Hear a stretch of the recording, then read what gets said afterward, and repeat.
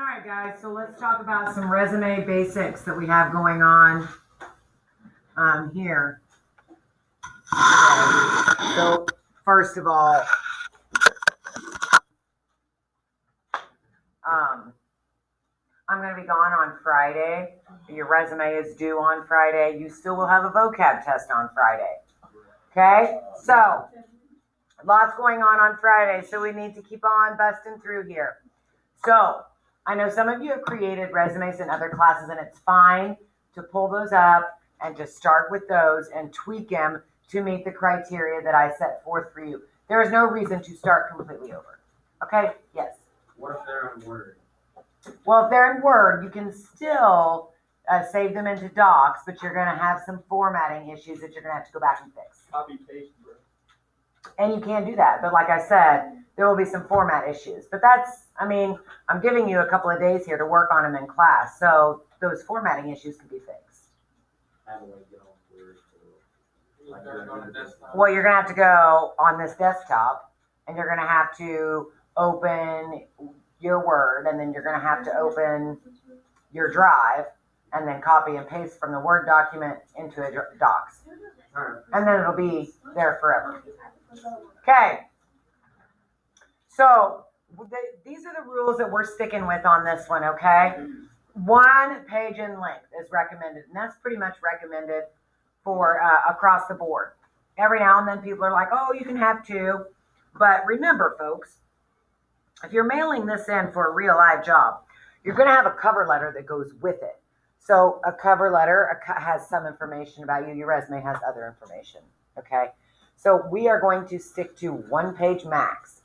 For some of you, that's going to be difficult because you are so involved. You've had a lot of jobs. You do a lot of volunteerism. You have a lot of work experience. You participate in a lot of clubs and activities, whatever the case may be. For others of you, this is going to be difficult because you don't do a whole lot. Okay, and when that is the case, then we have to be creative and come up with things that you actually have done that talk about your value as an employee, a value as a student, your worthiness to be a scholarship recipient. Okay, all of these things,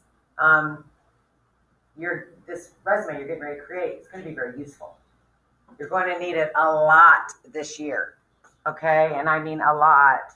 So I want you to take it quite seriously here. Yeah, blow this up a little bit, even though you have it on your screen. So 1-inch margins is pretty much recommended all the way around.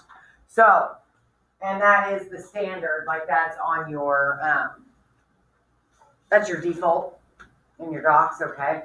But if you need some room because you're like, oh my heavens, I'm on page 2, you could shrink the margins down a little. Okay, that is one place that you can save. 10 to 12 point font. Nothing smaller than 10.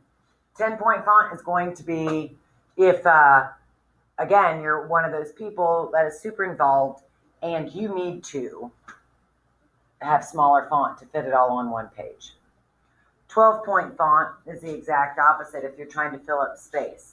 Or it might just be perfectly what you have done and what you want to feature fills up the entire page at 12-point font. And that's fine. Absolutely nothing smaller than 10 and nothing larger than 12. Smaller than 10 is too small to read. Larger than 12, it looks like you are attempting to fill up a page. Okay? Also looking for a easy to read font. Times New Roman, of course, is very common. What's the other one that? Arial. I mean, something that is very clear.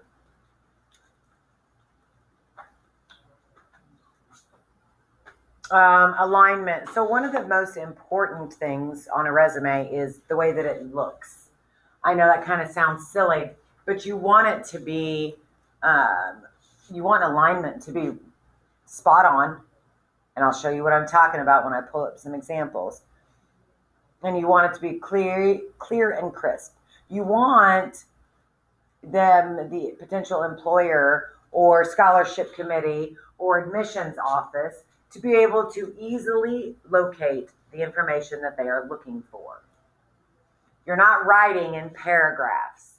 These are phrases. Okay? Just little phrases that is easily identifiable, because we're going to have everything aligned really well. We're going to have things bulleted. We're going to have headings that say, what is this section? And it's going to be quite simple. Okay? And consistency. Again, you want this, you are presenting yourself here. Okay? And part of it isn't just what you're writing down, it's how you're presenting it. You want it to be neat, consistent, good looking, appealing. You don't want it to be empty, scatterbrained, inconsistent. Okay? So I'm gonna be pretty hard on you about the way it looks and alignment.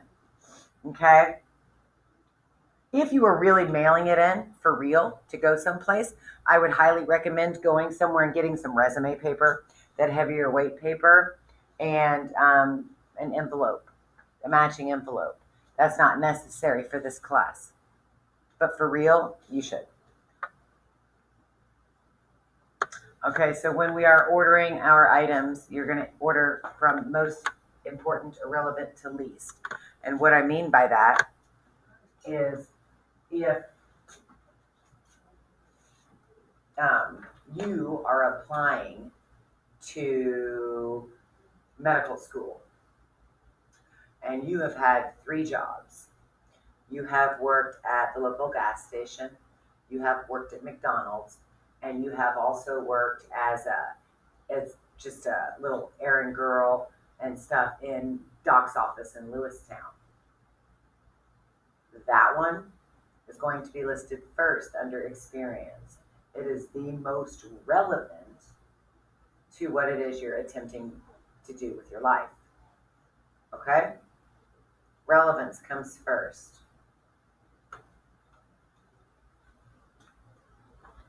So we have our identifying information, and by this I mean, who is this?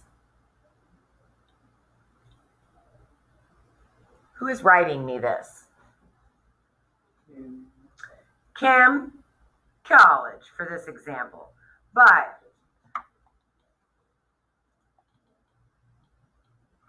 so it is important to provide all of this information for a scholarship or to a prospective employer, okay? They need to know how to get a hold of you. And it should always be at the top, the first thing they see. Some people like to center their name and then have address and all that other stuff directly underneath it that goes across the whole page. Fine. Some people like it like this way, as here, you see here, and that's fine too, but I would center it, okay? Front and center, easy to see. Name, phone number, address. And I will tell you, make sure Gwyneth is there. She's out in the greenhouse, and I know sometimes the speaker out there doesn't work. Thanks. I'm supposed to go see Miss Al. At 10 o'clock, that's where you need to go. Yes, it is for MACC dual credit. I'll come by there, you 6 hours, if I don't make it back. Yeah, that's fine. And this is posted in the classroom. All right.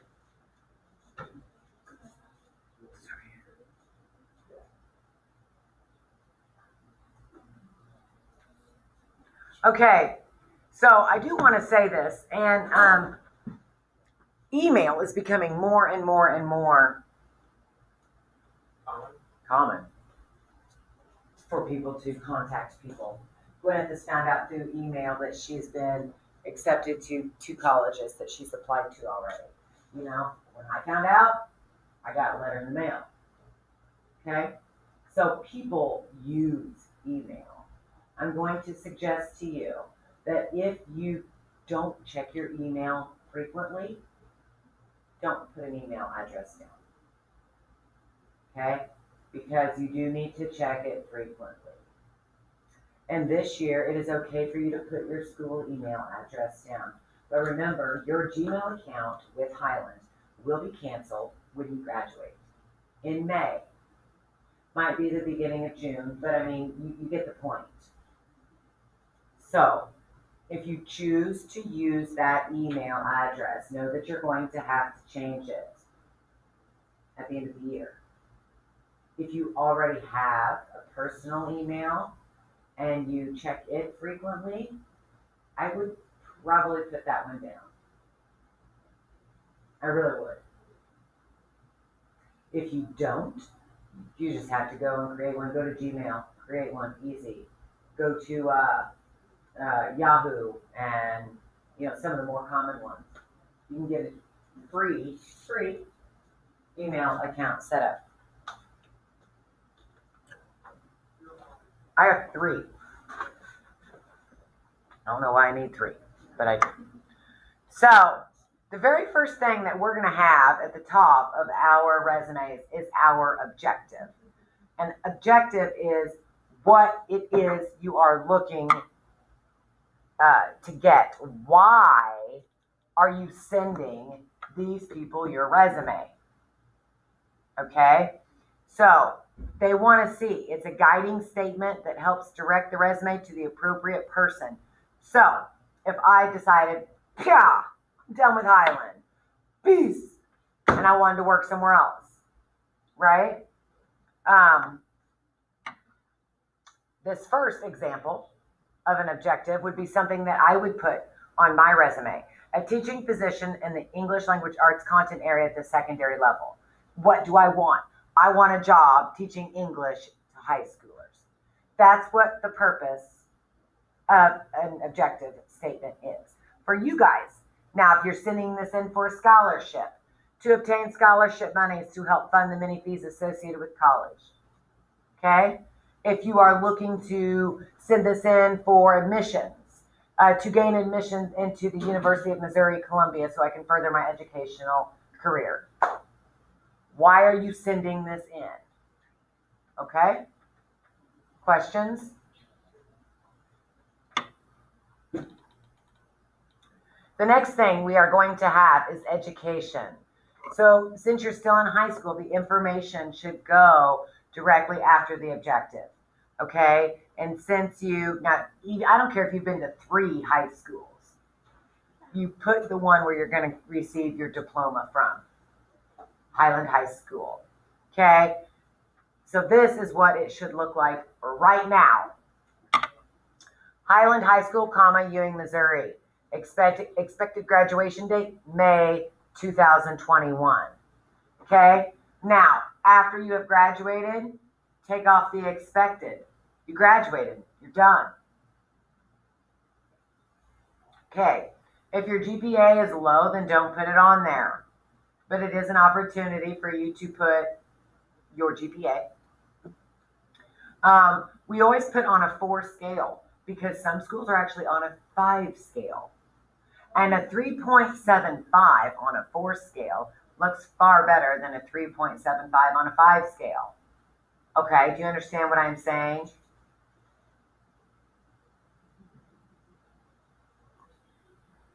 When you're applying for anything other than scholarships, I would just take the GPA off because it doesn't really matter. And most of the spots on the scholarship, the application forms, it's going to be a spot for Mrs. Adam to actually fill out your GPA. So if you want to leave it off, you can leave it off. This is also the opportunity that if you're taking any dual credit classes, that's where you put this. If you have any certification, if you are a certified lifeguard, if you go to VOTEC or have been to VOTEC and you have received some sort of welding certification or something like that, put it down.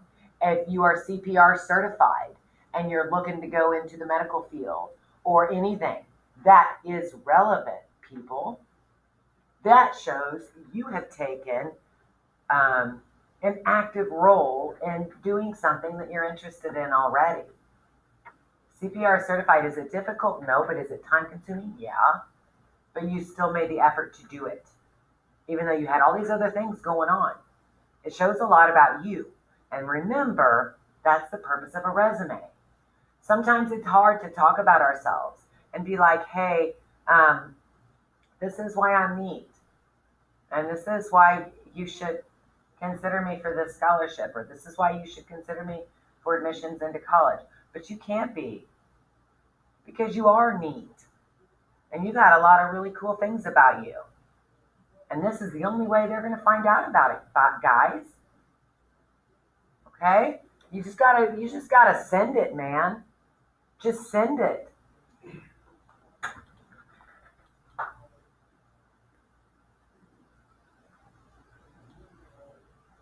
Okay, so our experience. Now, this can be employment, this can be internships, this can be volunteering.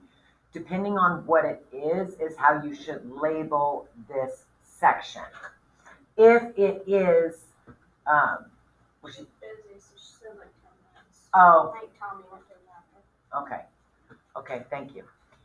So if it is, you were paid for it, then I would put work experience. Okay? If it was volunteer, then I would put volunteer experience. So what you do here is you include your title or position. Secretary. The period of time that you worked. August 2017 to current. Current means I'm still working. I'm still doing this job. Okay? And the place of employment. MB Construction, Monticello, Missouri. Underneath that, you have bullets. And this is where you see your duties while you were working. Okay? It's very important, folks. This is not sentences. These are statements. Okay? And they are in bulleted format, and they are brief.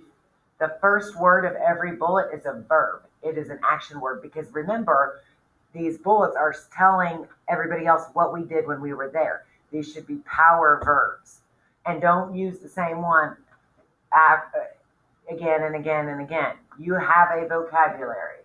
If your vocabulary isn't very strong, then Google a synonym for prepared if you want to use it more than once. Okay? Now, I'm going to bring you down here, and we're actually going to talk about this exact thing. Here, right here, is an example. Okay, English. So remember what it is. What job did I hold? English language arts instructor. From when?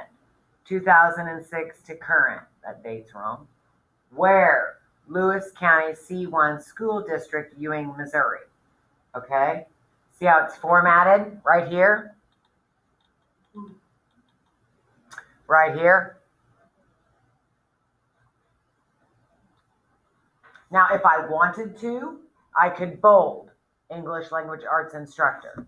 If I bolded that and then I had another work experience I wanted to list, I would bold that title, that job title as well. Consistency, remember? We want it to be consistent. Okay. Now look. Power verbs. Developed, implemented, established, coordinated, created.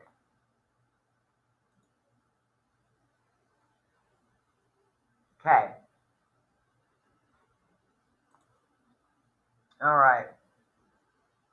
The only thing I would like to say, it's kind of a new thing, and I haven't fixed it on here, but a lot of people say if you are still current, like if you are still reading or still working at this particular job, current, then instead of your power verbs being past tense, developed, implemented, established, coordinated, and created, they should be present tense, because you're still doing them.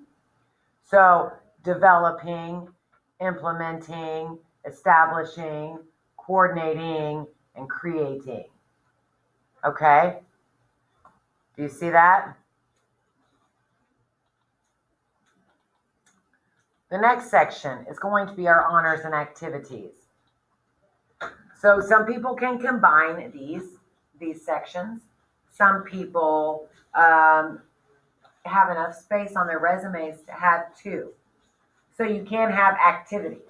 So what are some activities that would be put on here? Clubs, sports, Correct. Clubs, sports, extracurricular. extracurricular. What do you do outside of the classroom?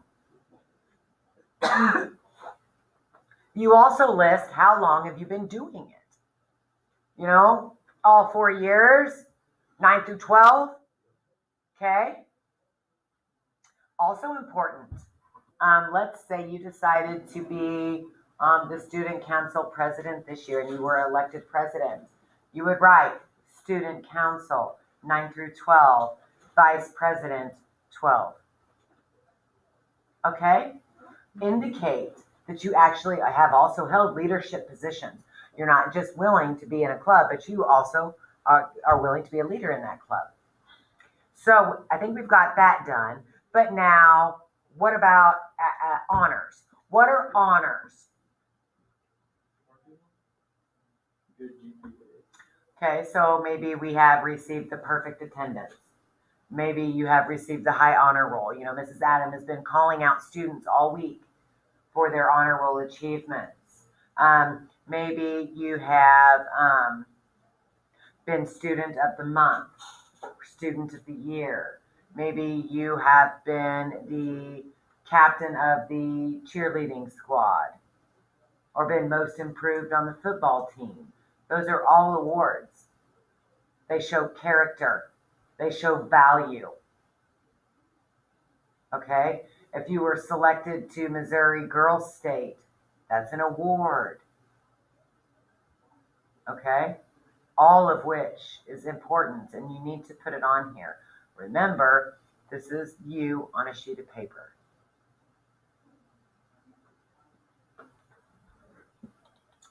So our references. So I expect you, and I think I told you, yes, that I wanted you all to have 3 references. No?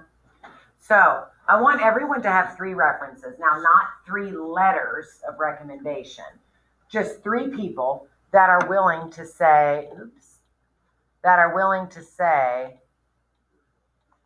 yes, I will write a letter of recommendation for you. Yes. So you need to go up to 3 people and you need to say, would you mind if I use you as a reference on my resume? I'm going to be sending these in to colleges and for some scholarships. Okay? You need their permission for 2 one main reason. Number 1, what if they don't feel like they can provide a good reference for you? You need to know that up front. The other thing, of course, would be you have to give them notice. I had somebody call once for a reference for one of my old students, and I did not know that person has put me down as a reference. I had no idea. And so when I got the phone call, the girl was a good girl. I liked her a lot, and I did the best I could on providing a solid recommendation. But it was like, I felt like I was flying by the seat of my pants. You know, I was completely taken off guard. Because had she at least messaged me and said, hey, can I use you as a reference? In my mind, I would have already been formulating, okay, I had this kid 2 years ago. What were some of her super fantastic qualities? What did I really like about her? What did she do super well? But because she didn't give me that heads up, I didn't have that opportunity to reflect. So I was just kind of, I did, like I said, I did the best I could, but it wasn't nearly as personable or positive as it could have been. Because I just was caught off guard. So you need to find 3 people that are willing to say yes. And then at the bottom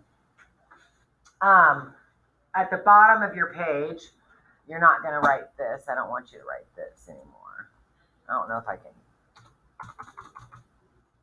What you're actually going to put is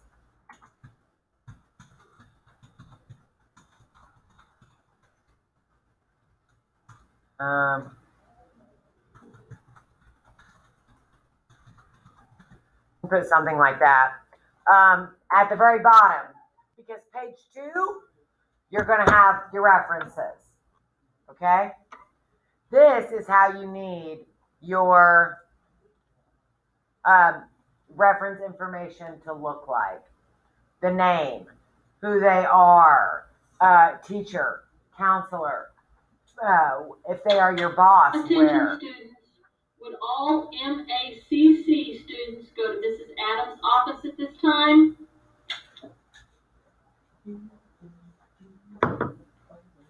And again, their phone number and their email address. How can these people get a hold of your references if they need to? Okay? Are there any questions for me? So let's take a look at some of the samples here.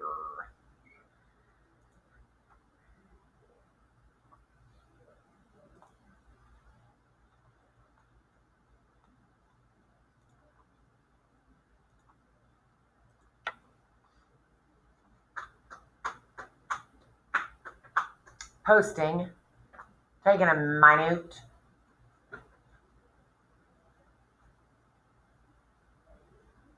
Just open this one first. Oh my.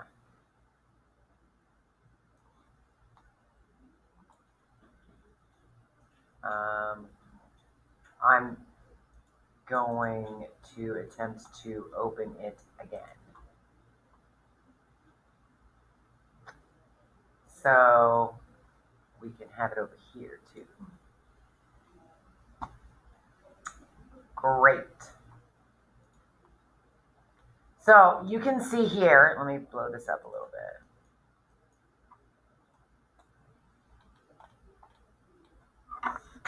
This individual has a current address and a permanent address. What do you think that is? Like they're in college. Right, like current, I'm in college, but I'm looking for a summer job. So my permanent address is mom and dad's house and I'll be home in May. But now for you guys, you don't have that. You're going to have one address and it's going to be where you're currently living right now. Okay? A phone number and an email address if you check your email frequently. And you're going to want it under your name. One address. Okay, now what I really want you to notice here, folks, the alignment I was talking about, okay? Look.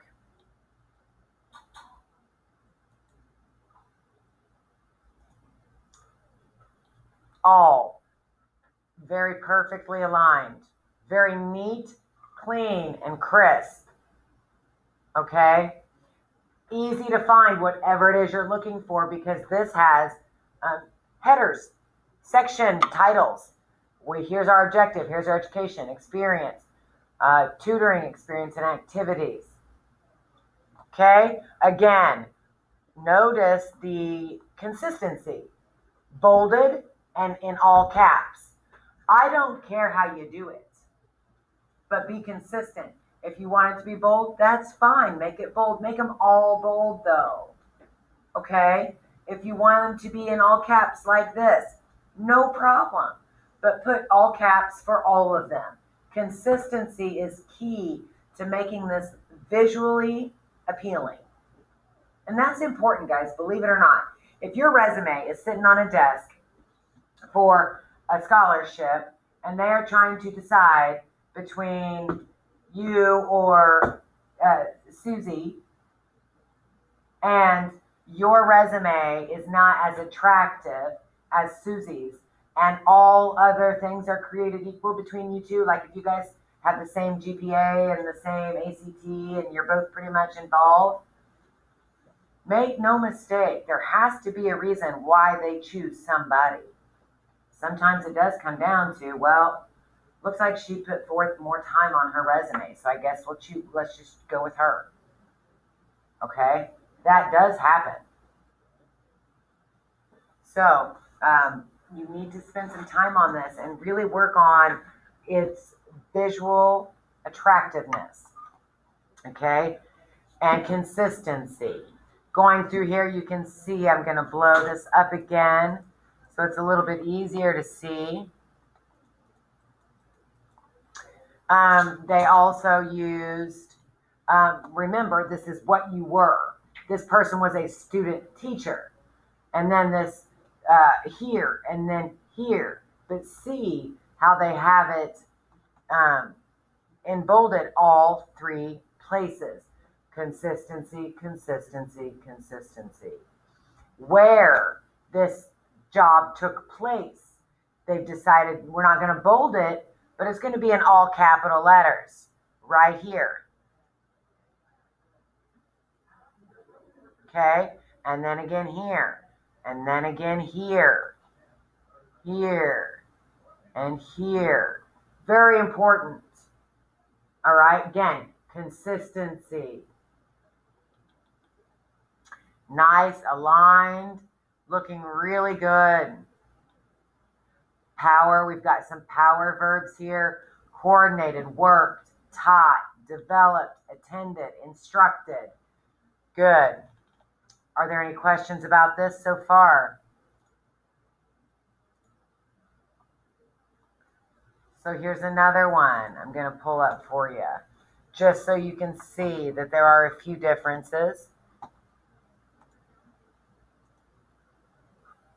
but not a whole lot. So references available upon request is what this one says. I would really like for you to put that they are attached, because you are going to go ahead and create one today. Okay. Again, we've got, for the most part, power verbs. We have great alignment here. You can see easily identifiable sections of the resume. So whoever's looking at it can quickly locate the information they are looking for.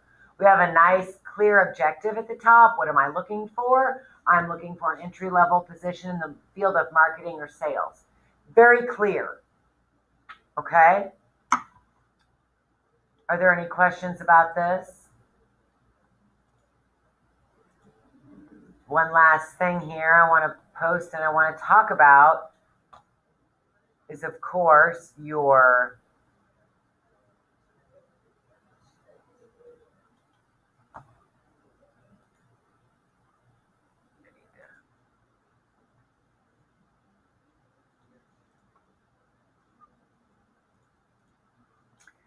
okay. So at the top of your reference sheet, you are going to write references.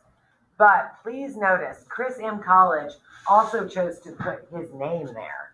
Why do you think it is very, very, very important for you to put your name on this page? Yeah, I mean, what if this page gets separated from your resume? Which is on 2 sheets of paper. That's possible. Okay?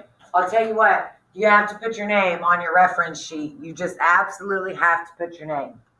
They have to know whom this belongs to. Okay? Please notice we have the name and then what they do, where they work. Right? Director of Human Resources, the address of their job, the phone number that you could, contact Alan at, and an email address for Alan. Okay? Extremely important.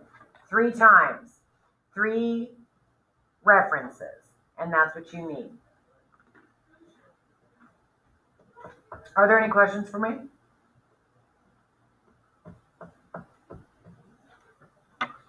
All right. We'll get working on it. Get started. We have, 4 or 5 minutes left in class. Pull your old one up if you have it, and let's start tweaking it to meet some of the new guidelines.